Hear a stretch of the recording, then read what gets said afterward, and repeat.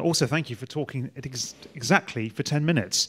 We're now turning to Barbara Clerihue, who's going to be talking on a paper called They Were Going to Die Anyway, Challenging Ageism in Theatre. Now for something completely different. Max, I mean, I don't know how to follow that. So bear with me, because this is a bit more standard. I would like to start with the words of Indigenous scholar and writer Thomas King. And he starts all of his lectures by saying, the truth about stories is all we are is stories. So I'm going to tell you some stories today, and some of them are really hard, and it may be hard for me to talk about it. So if I break down, I'll come back. I just want to assure you that when I am done, you are all going to be 10 minutes closer to death. I was really intrigued by the questions posed of students, which concerns the role of art in the moment of crisis. And I think questioning whether art is a vehicle for working through trauma and guilt, shame, or maybe a way to understand horrific situations. Yes, I think we've heard that today. But what I was really interested in and thought about is that artists can be complicit in enhancing the harms associated with crises. Crises we have shaped through our art, both as individuals and within our disciplines. And I suggest that theatrical practices, or what Jeffrey might have said are disciplines tribalism, contributed to the crisis of COVID-19 by marginalizing our elders. Let me offer you two stories. The first one I refer to as the Great Experiment of 2018, that year when I decided to go gray. Now, I've been gray since I was 24, but I decided to just let it all hang out. In the process, I apparently became deaf, incontinent, technologically incapable, and generally confused, if not on the fast lane to dementia. In stores and on the streets, I was less than. Once, when I was waiting for a bus, I must have been woman spreading on the sidewalk, because a man came up from behind me, grabbed me by the shoulders, lifted me, and placed me in a different location. Younger people referred to my work and my artistic practice as keeping busy, and before or after referring to me as dear, or occasionally sir. It was really difficult for me. It was a crisis of a personal nature. I had shifted from having an identity of an individual having power over and power with to a degendered nobody. I mean, on the upside, I did get the seniors discount I didn't deserve. I share this story to position myself as a researcher and declare my biases and motivations for the work that I want to do. Flash forward to 2020, when my hair was blondish again, and the pandemic made being old more than just a social inconvenience. My daughter is a medic in the Canadian Armed Forces, this is the hard part, and spent the summer of 2020 working in a long-term care facility trying to create order out of chaos. Her facility was capable of housing slightly over 260 residents. When she arrived, over 80 had died from COVID. What was more distressing, though, she revealed in very tearful phone calls, was that a similar number had died from dehydration, starvation, and failure to provide medical support.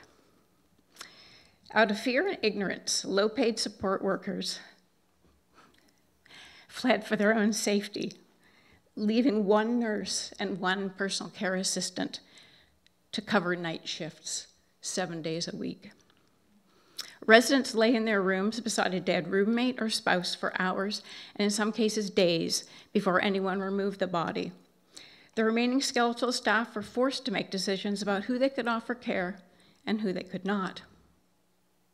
While the media noted the number of individuals who passed away from COVID, none of them publicized those numbers of those who had died from neglect. Those invisible victims illustrate the real tragedy of the pandemic. And I share this story with you to reveal my intention to research the performance of age, as Du Bois would have said, a passionate effort to do something tangible. Sorry, didn't mean to be so. Crises can elicit compassion, but they can also evoke callousness. The COVID-19 pandemic starkly exposed ageist attitudes against older people, underscoring a very unsettling discourse about age and human worth that questioned the value of elders. During the pandemic, ageist comments and hate speech blamed older persons as the reasons for lockdown. They were labeled as vulnerable, read burdens to society. Many long-term care facilities experienced preventable, unnecessary, and negligent deaths. The basic human rights of many older adults were violated through lockdown restrictions on social interactions. Essentially, they were placed in a state of detention.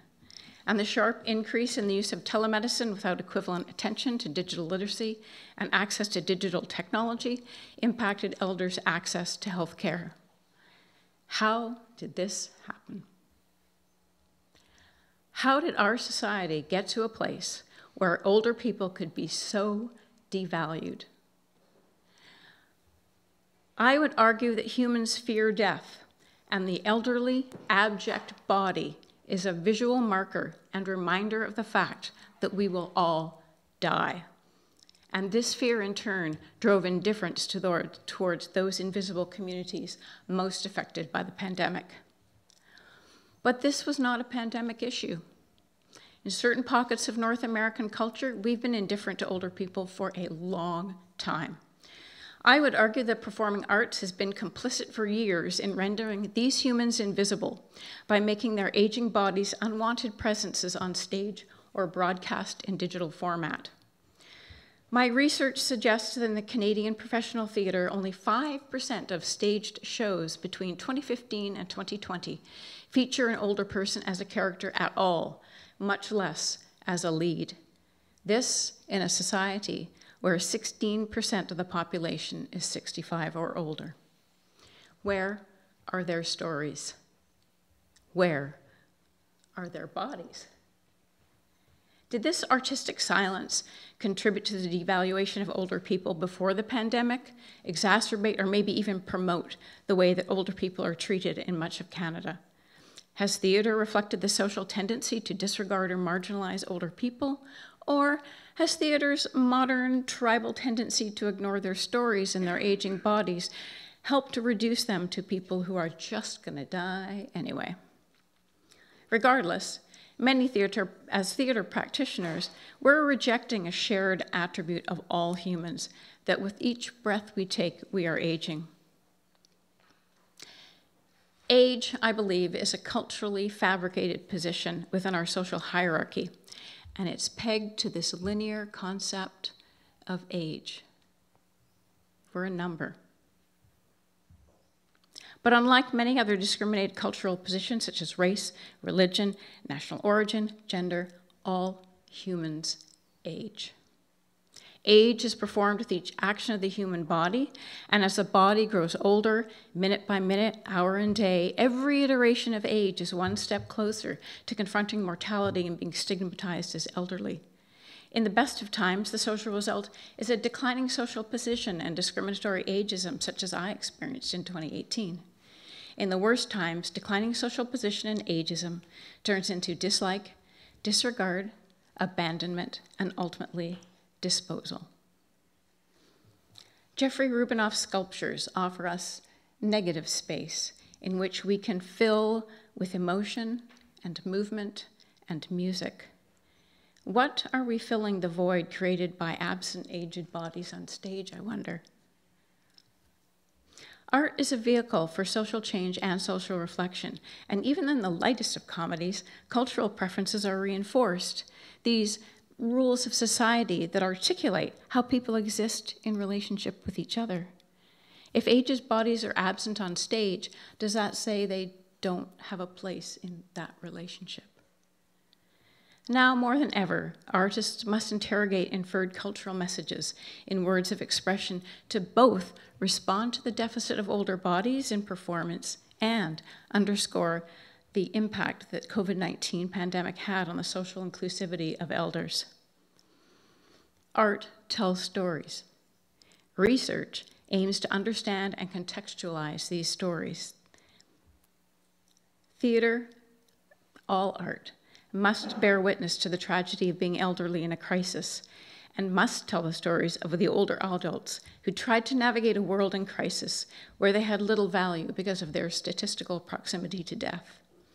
As artists, we are obliged to address the pandemic-era social treatment of our older people, and more importantly, to rectify the void that the performing arts has created and endorsed in the representation of vibrant, interesting, older adults.